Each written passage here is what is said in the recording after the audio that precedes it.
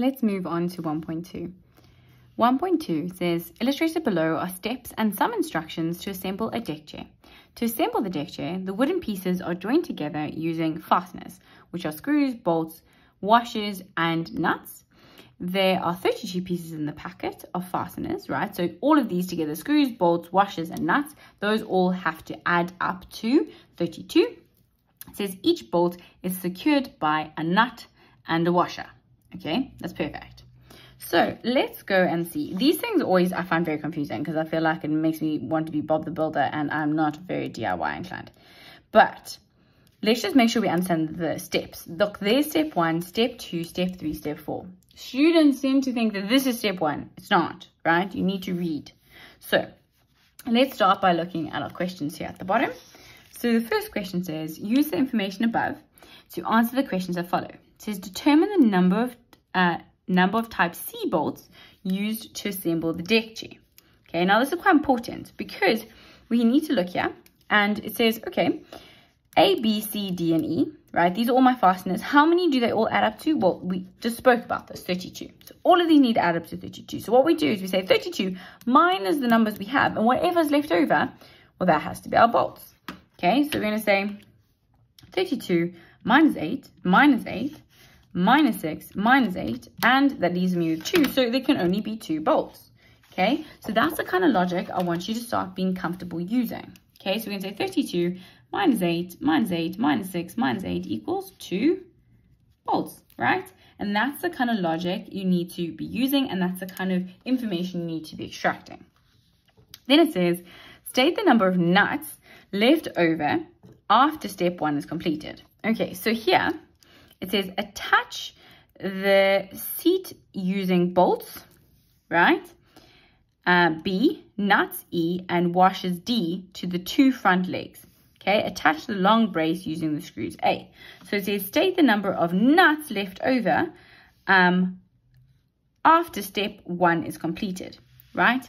So if we look here, right, for each of these, 1, 2, 3, 4, 5, 6, there has to be a bolt, a nut, and a washer.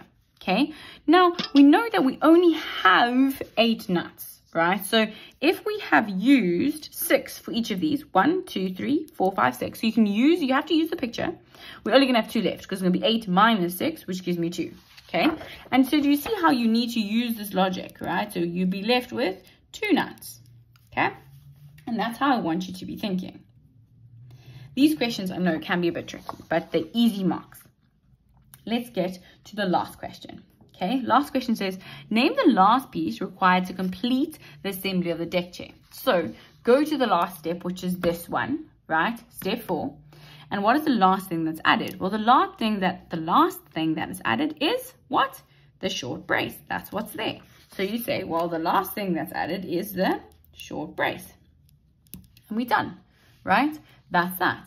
Now, because this video is short, I'm going to continue with 1.3 and we're just going to finish off this question.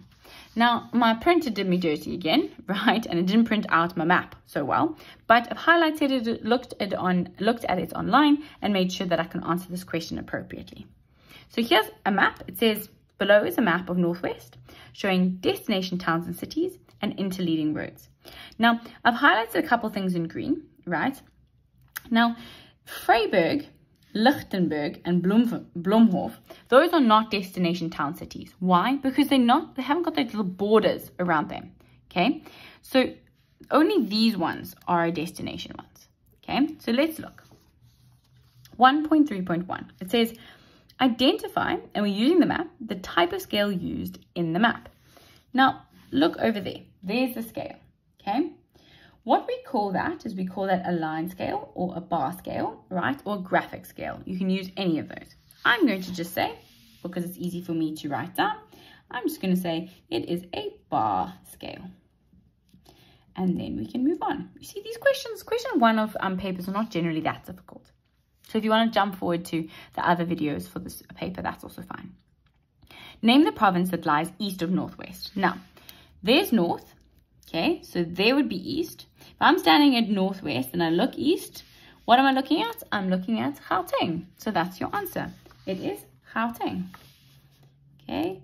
Obviously, when you get your paper, guys, you will be getting paper that is in color and will be much better printed than my nasty printer, right? So don't stress if you're like, yo, can't see much on this math marks, but that's okay.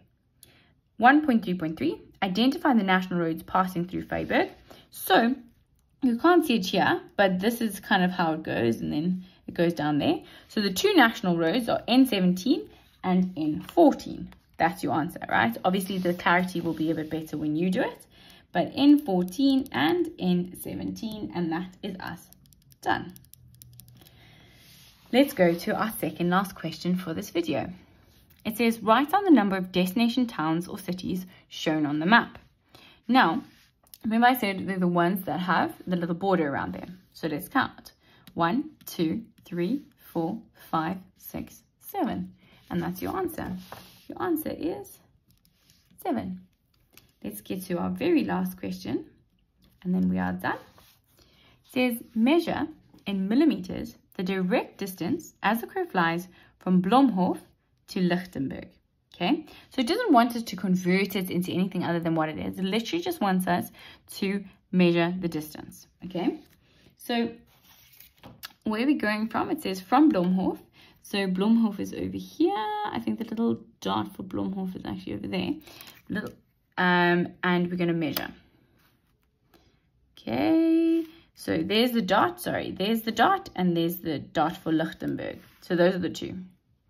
Okay, and if I am correct, that is 39. Do you see how I use the millimeter side of my actual ruler, right? Make it easy for yourself. So I'm going to say 39 millimeters, right? Please make sure to put in your measurements. 39, or your units, 39 millimeters. You get kind of like a millimeter leeway either side, but that's us done for this question. We can now move on to question 2.